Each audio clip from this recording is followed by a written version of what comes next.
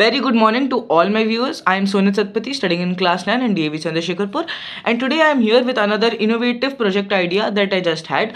So I have observed that mainly in rural areas and areas where agriculture is abundant, there is an uncontrollable and unsupervised pumping of groundwater, which causes the groundwater tables to deplete, which may result in droughts and famines.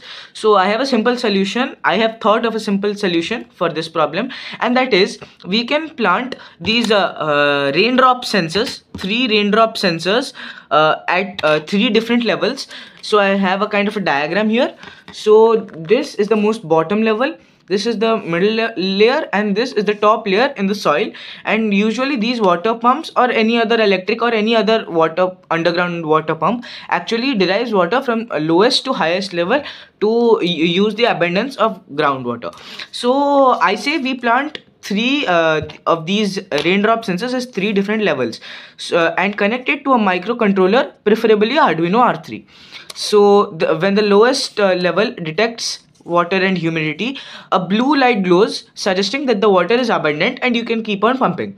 When it goes here to the middle layer, the blue light goes off and a green light glows, showing that the water is decreasing and you should use the water cautiously. And after that water is over, the humidity is over, then both the lights go off and only a red light glows, making the users cautious that they must leave the area immediately and move to a different area and pump water there until and unless this area's groundwater is replenished from rain or any other natural source. So that is my basic project idea. Please suggest and advise me how I can improvise this project and how I can make it better in the comment section down below. Thanks guys.